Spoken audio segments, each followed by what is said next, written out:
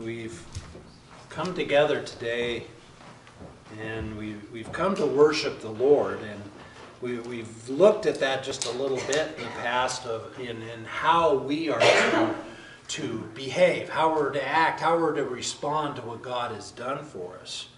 And in doing so, what can we bring to God? Ourselves? Praises? Repentance. What's that? Repentance. Repentance? Saying, God, I'm not doing it your way, but I want to. I think that's something that, especially the society we live in, it's always about, what God can do for me. I want to be rich, I want to be, successful, all these things. But, have you ever stopped and thought, what is it I need to bring to God? You might think, well, here we go, this is going to be a message on tithing. No, it's not. He owns the cattle on 1,000 hills, and he owns the hills too. And that's something that you need to resolve between you and God.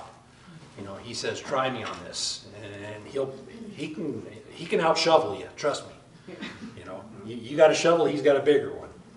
But I was thinking about this, and because I thought I was kind of done with Romans. The last couple of chapters is kind of the Paul signing off, greet everybody and this type of thing, and God took me back to Romans chapter 15, and we're going to find ourselves at verse 14. But as you're turning there, it brought to mind the things of what does God want from us? And what does he find acceptable? Well, one idea can be found in Ephesians chapter 5, verses 1 and 2. I'll just read it to you. And it says, be imitators of God, therefore, as dearly loved children, and live a life of love, just as Christ loved us and gave himself up for us as a fragrant offering and sacrifice to God. Thinking about the Old Testament, sacrifices in the Old Testament were what? Dead. Yeah, it was something that you had to give up, right? Drink offerings and burnt offerings and all those things. But basically, the sacrifice died. It had to shed blood, for the forgiveness of sins. Well, Christ has shed his blood for us, and we have the forgiveness of sins already as Christians. But now, we still, like I said, we come together to worship him, and bringing, things to him. And here the example is to follow Christ's example. Christ lived a life of love. And in this passage here, and that was a fragrant offering and sacrifice to God. He lived his life as that sacrifice. Romans chapter 12, verse 1 says, therefore I urge you, brothers, in view of God's mercy, to offer your bodies as living sacrifices, holy and pleasing to God. This is your spiritual act of worship. It's to live for him is how we can offer a sacrifice to him. That's one of the things that you and I can do. We don't just come to church and sing a song and that impresses God. It's the praise and the worship that comes from our hearts. And then he looks at us and say, are you really living your life to please me? Are we living sacrifices? It shouldn't just end on Sundays. It should be something that we do continually. And that's kind of what we find ourselves today. We've made it all the way up to Romans chapter 15, verse 14. That's where we're going to start out.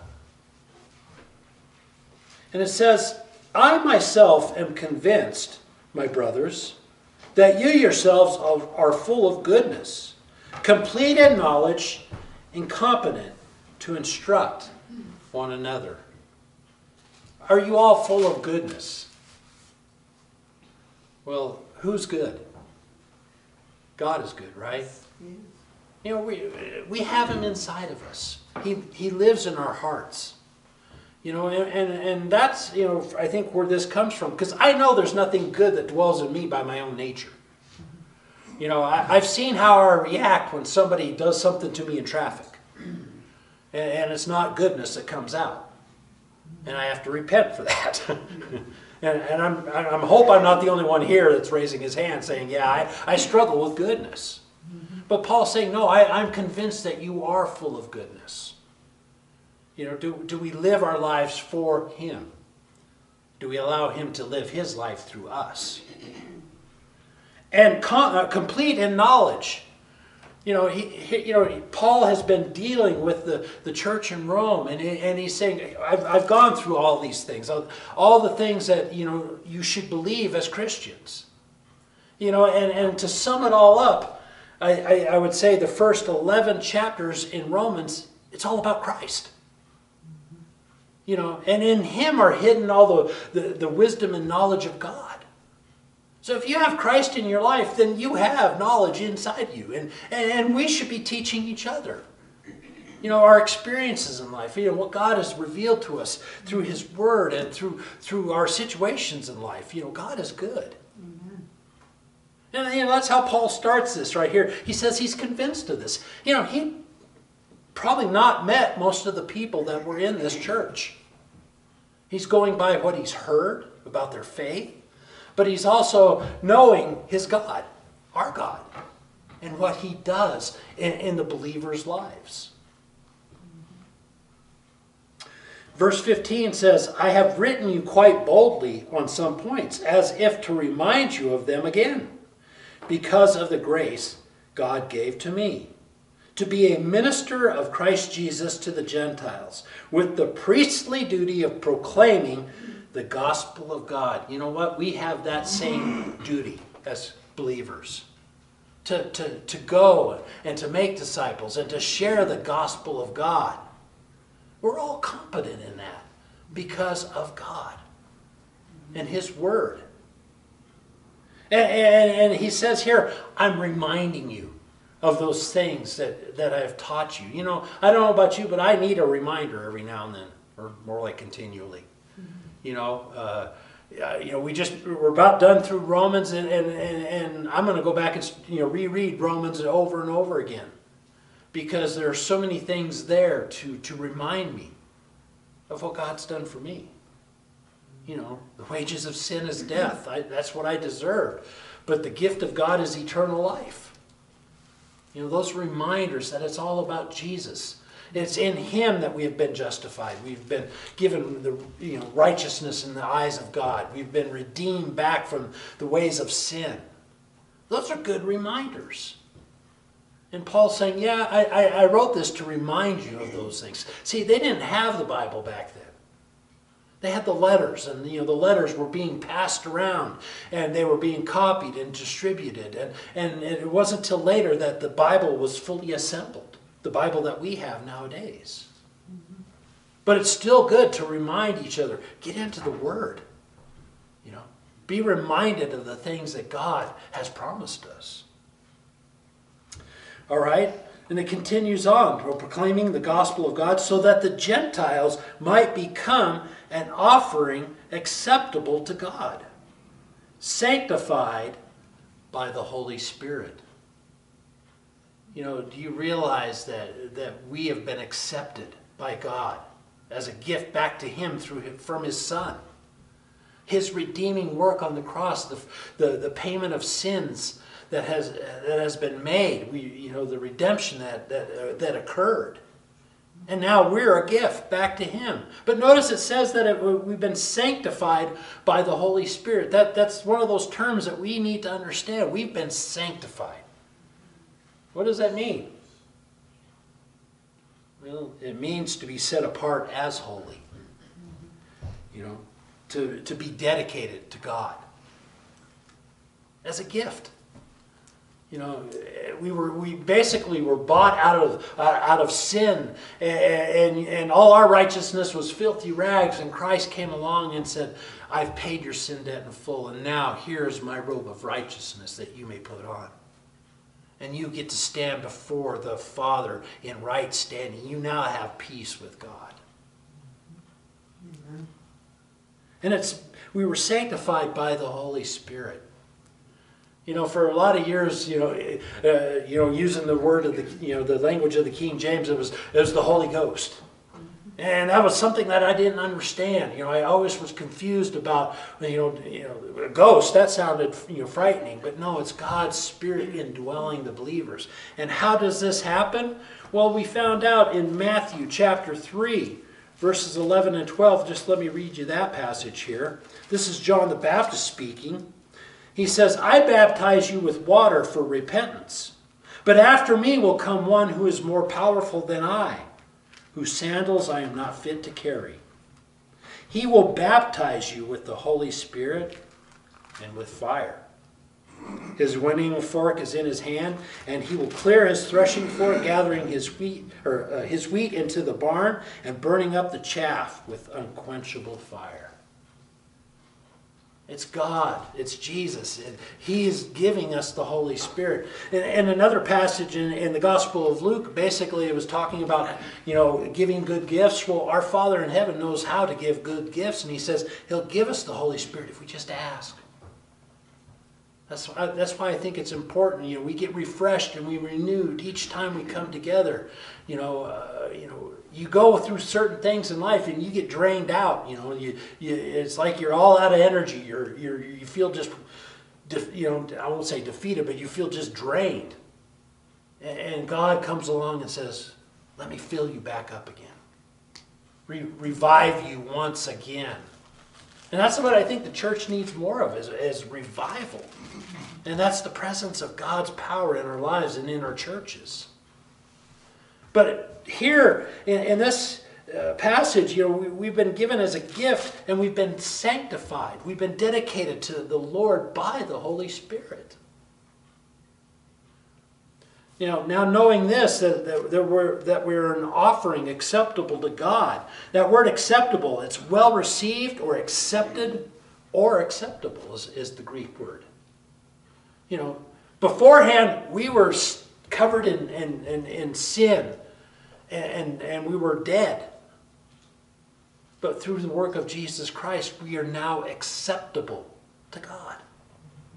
Praise the Lord, right? Amen. It's His gift to us and to His Father. Well, let's look at this idea just a little bit more. If you would, turn with me to Isaiah chapter 56.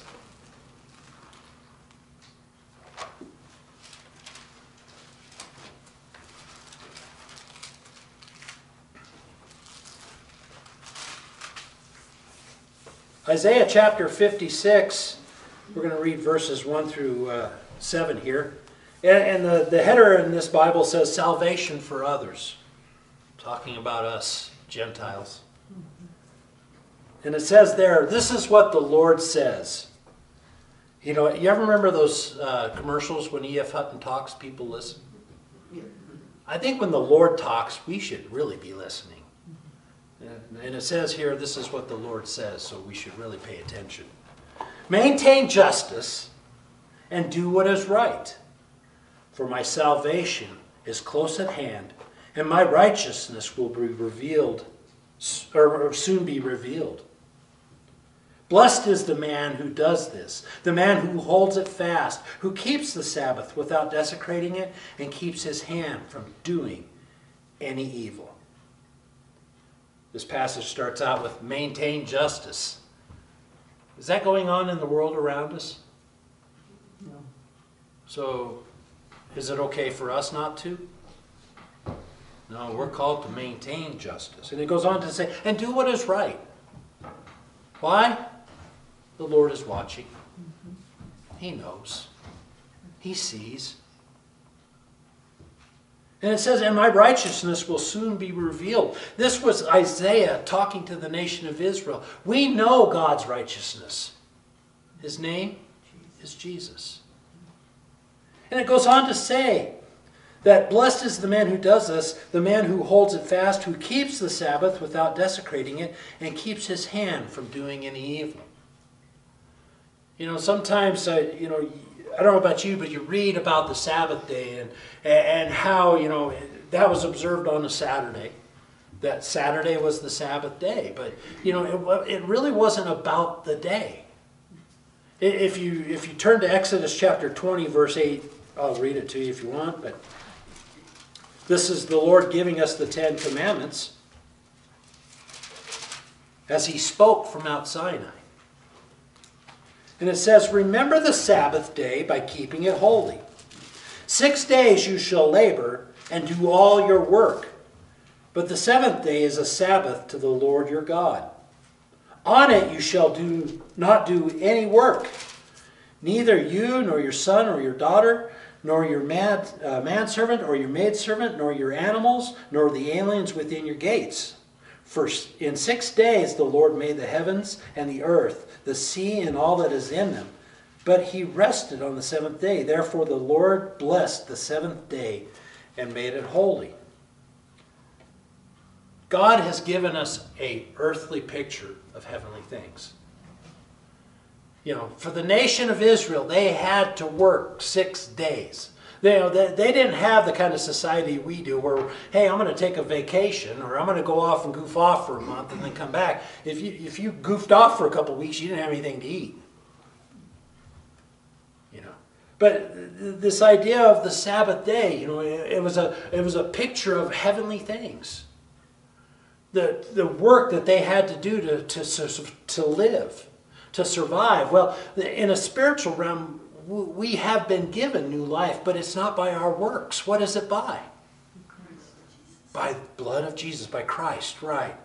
Well, that kind of goes on to, in Colossians. Again, let me read you this passage. Sorry to jump all around, but the Lord impressed this upon my hearts to bring this up. And this is Colossians chapter 2, verses 16 and 17. It says, "Therefore do not let anyone judge you by what you eat or drink, or with regards to a religious festival, a new moon celebration, or a Sabbath day. They are a shadow of the things that were to come. The reality, however, is found in Christ." Jesus Christ is our rest from our labors. We no longer have to try and work our way to salvation, to be in God's presence, to righteousness. He is our righteousness. In Hebrews chapter 4, it talks about these things. There remains a Sabbath rest for his people who believe in Jesus. It's not about observing the day. It's about understanding that God has provided rest for his people. And he says basically there back in Exodus is that we're to remember the Sabbath day and to not profane it, not to degrade it, not to tear it down. But that is because we are not to add anything to Christ or to take anything away from that. It was an earthly picture of heavenly things. Christ Jesus is our rest. And in him, we can observe the Sabbath, that rest that God promised his people. Turning back to Isaiah chapter 56.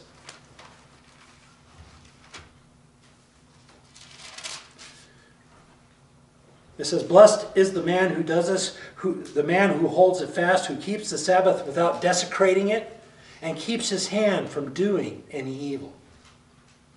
Let no foreigner who has bound himself to the Lord say, 'The Lord will surely exclude me from his people.' And let not any eunuch complain, 'I am only a dry tree.' For this is what the Lord says. To the eunuchs who keep my Sabbaths, who choose what pleases me, and holds fast to my covenant, to them I will give within my temple and its walls a memorial and a name better than sons and daughters. I will give them an everlasting name that will not be cut off. And foreigners who bind themselves to the Lord to serve him, to love his name, or to love the name of the Lord and to worship him, all who keep the Sabbath without desecrating it, and who hold fast to my covenant, these I will bring to my holy mountain, and give them joy in my house of prayer. Their burnt offerings and sacrifices will be accepted on my altar, for my house will be called a house of prayer for all nations." He's talking there to us, to the foreigners. Have you bound yourself to the Lord to serve Him? Does He deserve that from us? He does, doesn't He? We are His servants. We've been bought at a price. We were slaves to sin. Now we're slaves to righteousness.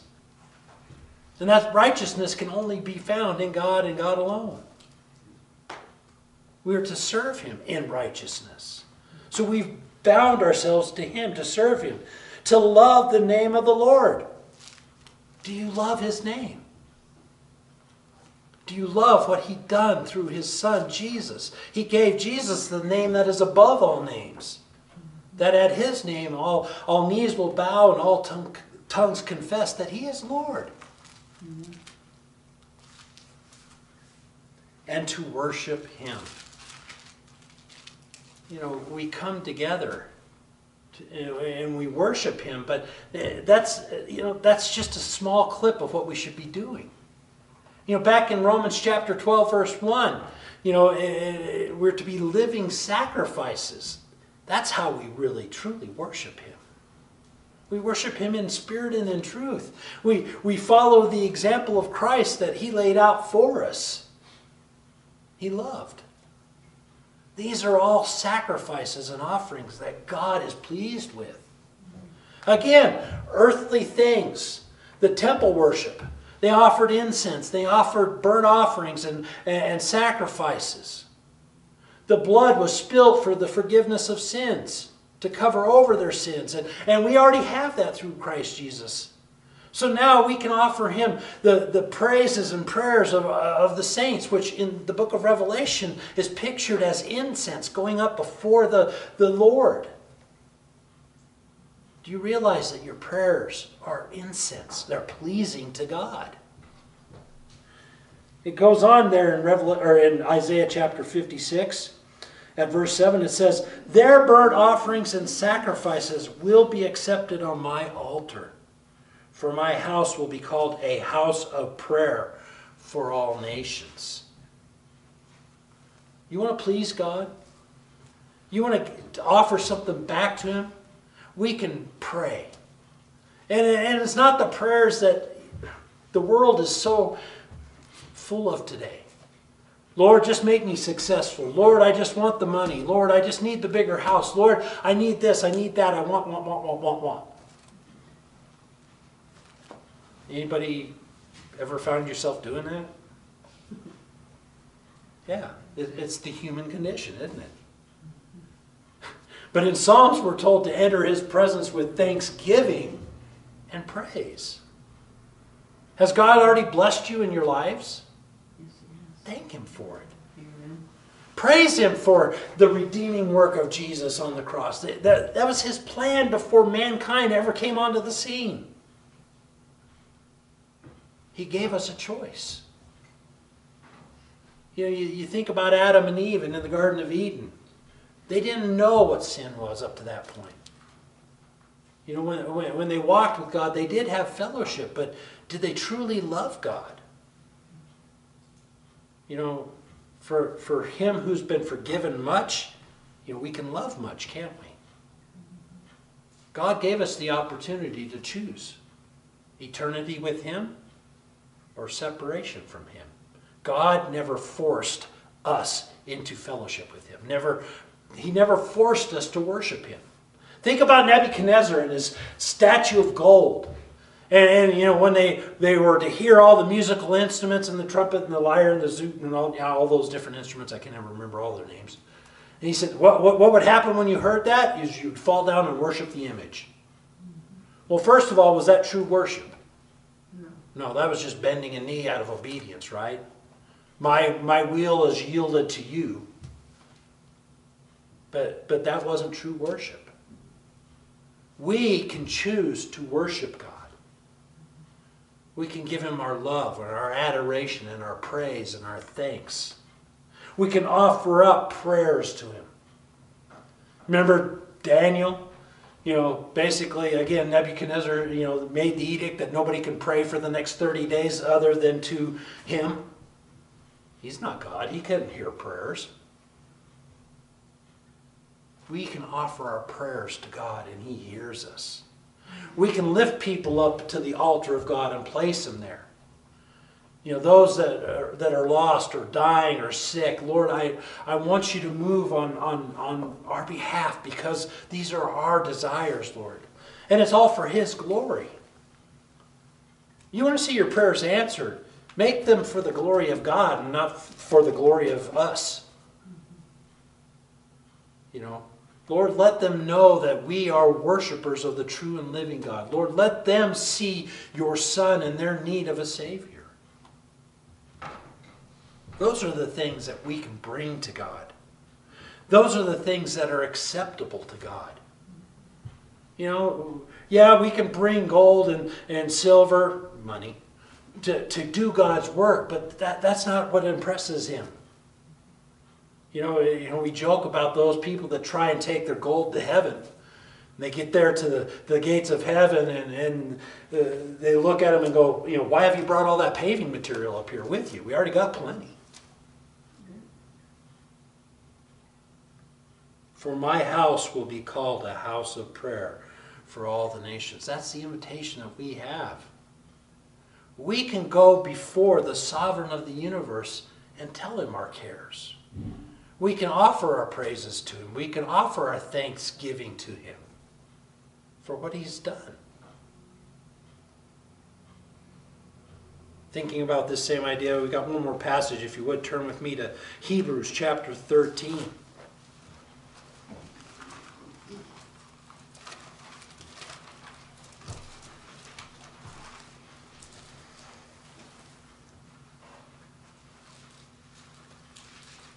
Hebrews chapter 13, we'll start out at verse 15. And the first two words there in verse 15 says, through Jesus. Do you realize that everything we have is because of Jesus? Our access to God the Father is through Jesus. It's because of everything He has done. Well, it starts out here and it says, through Jesus, therefore, let us continually offer to God a sacrifice of praise. The fruit of lips that confess His name. Do you praise God? Do you thank Him?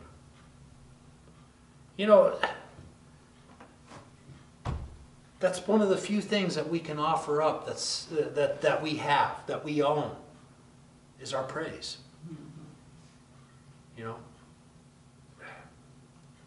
He just wants us to acknowledge what He has done in our lives. All glory and honor belong to Him. About the time you think you're doing something impressive, and you say something like, "I will do this," or "I've done this." Like Nebuchadnezzar again. We're picking on Nebuchadnezzar today. And he was walking along his palace walls, and he says, "Look at what my hand has done," and he'd already been warned. And then from that time on, he was basically forced to go out and graze like one of the animals until he lifted his eyes towards heaven and acknowledged God and what He had done. Yeah. There's a warning there for us too. All praise belongs to God. He gives us the strength to do things.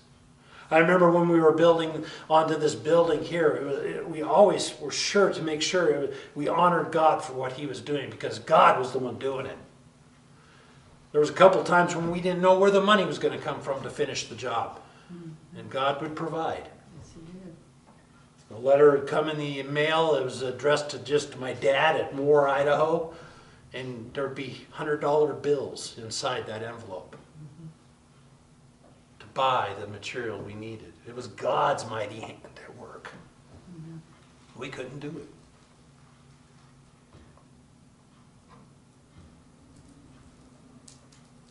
Lips that confess His name. And do not forget to do good and to share with others, for with such sacrifices God is pleased. Obey your leaders and submit to their authority. They keep watch over you as men who must give an account. Obey them so that their work will be a joy, not a burden, for that would be of no advantage to you.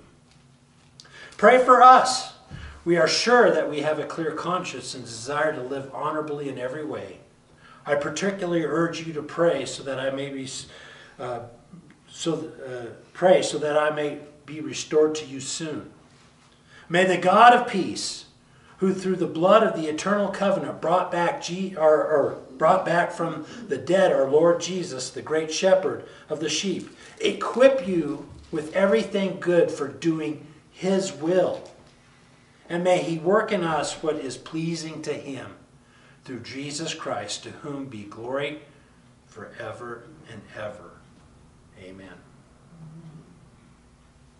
Notice that request from Paul, his prayer. It's for doing God's will. And that he works in us for what pleases him. You know, we say that we are servants of the Most High. A servant lived to serve his master, his owner. We live to serve God. You know, we've seen in the book of Romans of what we need to believe, but then also how do we need to act towards our fellow man and towards authorities and towards the things of life. But we're also here, we need to know how we're to respond to God and what he's done for us. We're his. We've been bought with a price. But he set us free. He set us free from what we were slaves to. So we could serve him out of love.